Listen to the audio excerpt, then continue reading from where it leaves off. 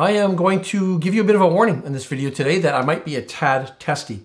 And that's probably out of character for me. Usually on these videos, I'm pretty calm and I try and take a measured approach in the topics I'm talking about. But I am a little bit worked up and I want to clear the air today. There is a lot of misinformation that's floating out there in the YouTube space in general. And, we're all here to learn. That's why we watch these videos. That's why we produce these videos. And part of the YouTube experience is the comments section that you read. There are some people who are watching the videos who just don't seem to want to learn, and they proliferate. They spread bad information out there by posting on our channel inaccurate comments. And my concern here is that in a minor sense, they're misleading people. But at the end of the day, the biggest problem is that they may be hurting those who are trying to learn. The topic of today's video is this area of high yield ETFs. And this is one of the most quickly growing segments of the investing space that's available to Canadian investors. And there is lots of coverage. The space is getting a ton of coverage on various channels and in the media in general. Really importantly to understand here that not all high yield ETFs are the same. Different funds do things differently. There's different structures, there's different strategies that they employ, and it can be confusing, I'll say that. And what does this confusion lead to? Well, it leads to doubt, it leads to suspicions in the worst case scenarios. Three of these sort of common misconceptions that I hear all the time or I read about all the time are, first of all, the upside potential of covered call ETFs. Secondly, there's this concept of return of capital and what impact that has on your portfolio. And thirdly, capital erosion, something you're going to read a lot of comments about in the space here. So we're going to talk about those today. I would like to start by thanking Hamilton ETFs, who have graciously sponsored our video today. And I'm going to be using one of their funds to provide examples to explain the concepts I'm talking about here today. And specifically, I'm going to use the Hamilton Canadian Financial Yield Maximizer ETF. The ticker for this fund is HMAX, and it is currently Canada's highest yielding financials ETF with a target 13% annual distribution. That is a very attractive distribution, obviously, and I'm going to break down the mechanics of how that comes to be. But first, I'm going to move on to the first of these three major misunderstandings. I'm going to call it misconception number one. High yield funds have no growth potential.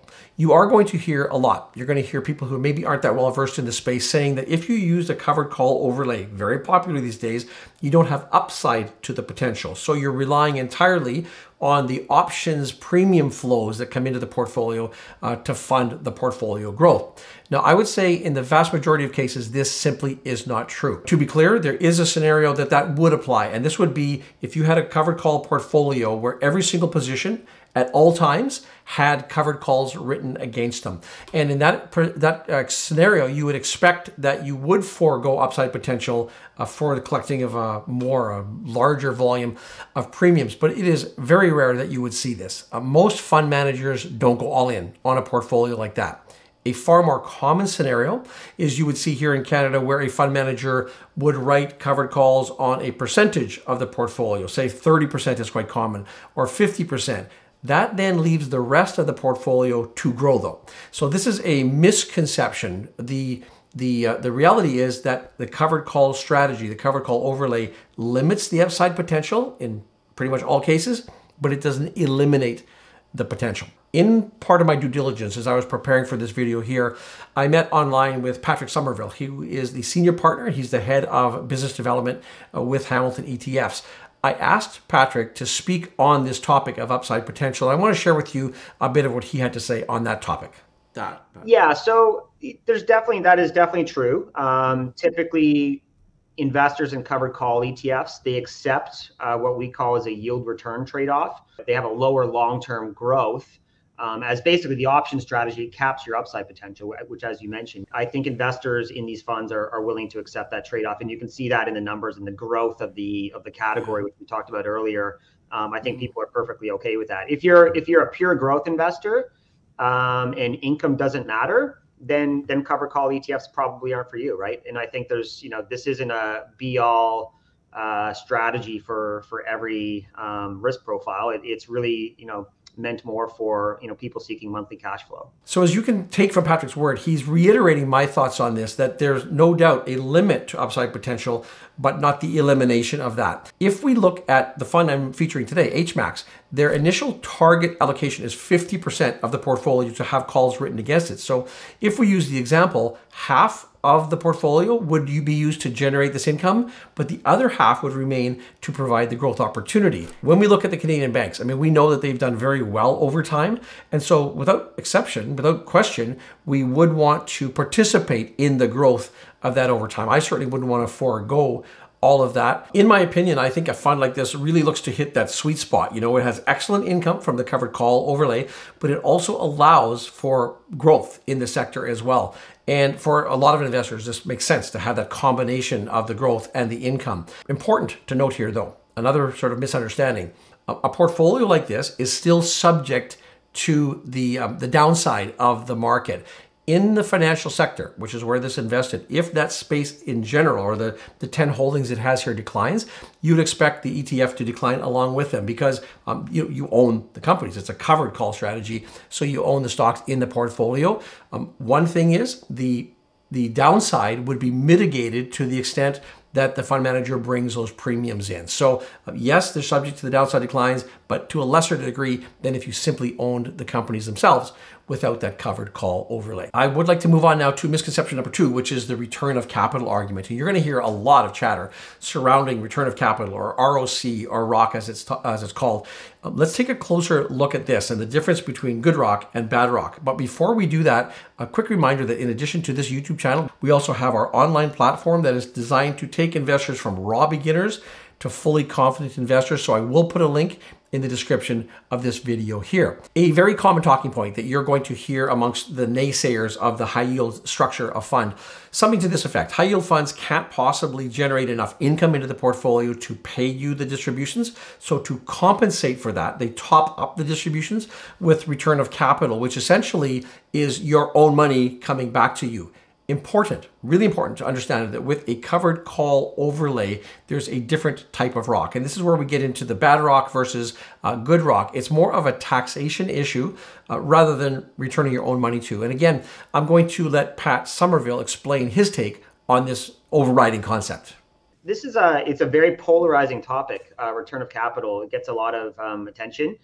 I think what people should look for, there's two main sources of return of capital for investors to consider. The first one is what we call bad ROC, where there's an encroachment of capital, where the fund is essentially just giving investors back their own money, which we just talked about. Mm-hmm. This is generally viewed at negatively, as it's clear that the fund is not able to support its distribution yield, right? So that's the bad ROC. But then there's what we call the good ROC, which is a common feature of covered call ETFs. And what this is, it comes from the option strategy. So basically, when premium income is earned by the fund, it's classified as a capital gain. However, at the end of the year, if the fund has realized capital losses, the fund then uses those to offset the capital gains from the option strategy. And then this in turn, basically everything is reclassified. The premium income is reclassified as return of capital and does not harm the value of the fund. So it's simply just a classification for tax purposes. But yeah, you just want to be aware of the bad ROC, where it's, like I said earlier, is where it's, the underlying is not earning what the fund is paying out. I think this pretty much summarizes my take on the whole good versus bad ROC argument as well. Hopefully, the goal here is next time you read the generic all ROC is bad comment, you'll have this context to help you along your investment journey as you're making decisions to manage your own portfolio. Now, I want to move to the third misconception. You hear this a lot, is the erosion of capital. And again, you're going to hear a lot of people say that the funds pay out high distributions. That's really all well and good, but this will ultimately result in the erosion of your capital. As I said at the outset, there are different types of funds, there's different types of structures, and admittedly, yes, some of these funds have what I would call a very bad track record. To each their own. My investment style, I'm not a fan of taking a long-term investment that doesn't grow in value over time. I love the income that some of these assets generate, but I also want to grow the assets over time. I might be a little bit old school in that regard, but that's how I think. And as an example, I've done a video on this channel of covering split share corporations, and a lot of these types of funds have in fact experienced negative results when it comes to their principal. A lot of the distributions in some cases are in fact return of capital, and because of this, it tends to give the whole high yield space a bit of a bad rap. I will put a link to the video for the video that I created some time ago, and the goal of the video is to explain the pros and cons of these split share corporations so that you can be fully informed, because that's ultimately what we're here to do, to understand what you're buying, right? In my opinion, if a fund regularly dips into the money that you yourself put there and returns that capital to you, that's what I would call bad rock. And over time, in fact, it will erode the value of the fund. Again, I was speaking with Pat Somerville on this, and I asked him for his take on this particular issue, and I really like what he had to say. I'll share that with you right now. I think it's something to be aware of. I think it's probably too general of a criticism, as not all higher yielding funds are created equal. The scenario you mentioned in your question there, this is really only the case when the actual funds pay out more in distributions than what the underlying holdings are earning in the portfolio.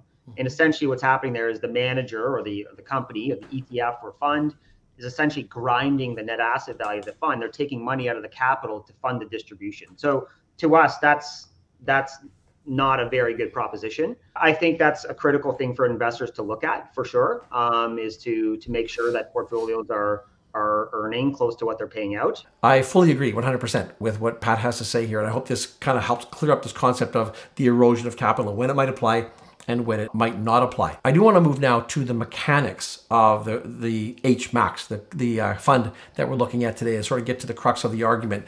The big question is, how does a fund like HMAX manage to pay out a 13% yield annually without eroding the fund?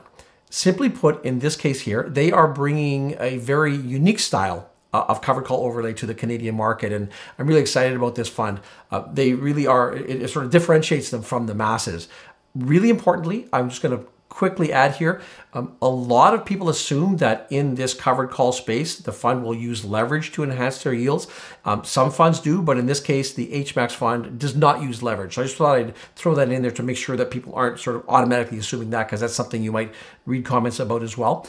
The mechanics of this fund itself, the fund owns Canada's 10 largest financial services companies, so it's diversified across our largest banks, insurance companies, and asset managers. As we know, the Canadian financial sector is well known for its attractive dividends and consistent and reliable dividends that it pays.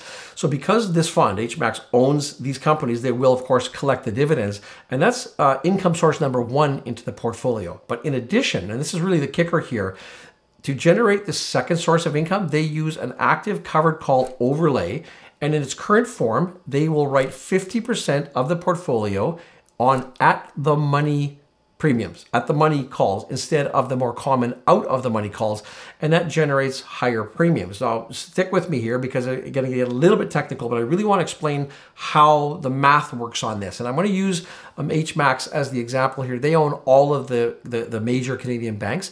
I'm going to use Bank of Nova Scotia as the example here. At the time that this video was filmed, Bank of Nova Scotia was trading for $72.91 a share. If we look at the options chain on this, we can see that the bid price for a $73, so let's call that at the money option, 30 days out is $1.51. If we compare that to an option that is trading even a couple of bucks out of the money, so we're looking here at a $75 option, we see that that price drops to 63 cents. That's the extra value that writing at the money can bring the portfolio as opposed to writing the more common out of the money. So getting into the math here, if the fund sells that 30-day at the money call option for $1.51 on their whole position, that would be $1.51 divided by 72.91, or roughly a 2% yield. If you annualize this now, you would take that times 12, so you get a roughly 24.85% annualized yield. If you then use the target coverage of 50% of the fund, so remember they're not doing the whole fund, they're doing 50%, you cut that in half and you get down to 12.43%. Now, when you take the regular dividend and add to that, and currently Bank of Nova Scotia is paying a 5.64% yield. If you take the 12.43 that's generated from the option strategy itself, you add that to the 5.64 yield from the normal dividends, you get a total of just over 18% as of the current date. Now, in this example, that obviously more than covers that target of 13%. There's no doubt, obviously, this will vary from month to month. This is one example. They own 10 different companies in the portfolio right now. So there's going to be roughly, there's going to be some variations, but I hope this gives you sort of the mathematical concept of how the fund can generate this type of income to pay that targeted 13% yield.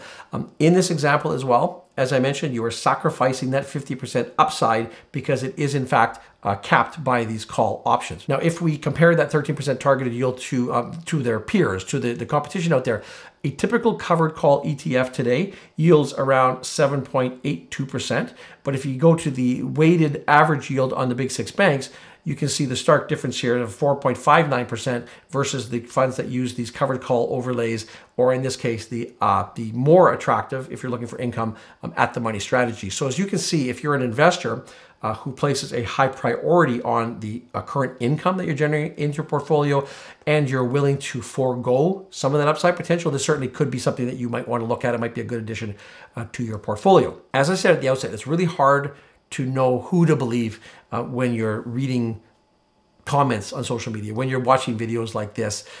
There's a lot of confusion out there. Don't be too hard on yourself if this is not something that comes very clearly.